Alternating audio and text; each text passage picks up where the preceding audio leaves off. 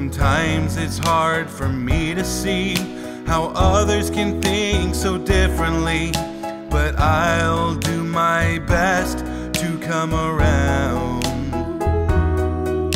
Ignore my pride and put myself into the shoes of someone else. Maybe a better way can be found. I'll seek first to understand, and then to be understood.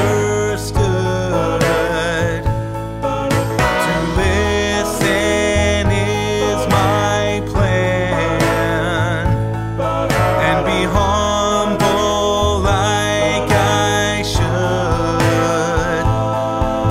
I listen first and then I talk, because I want to know your thoughts. Empathy is caring how you feel.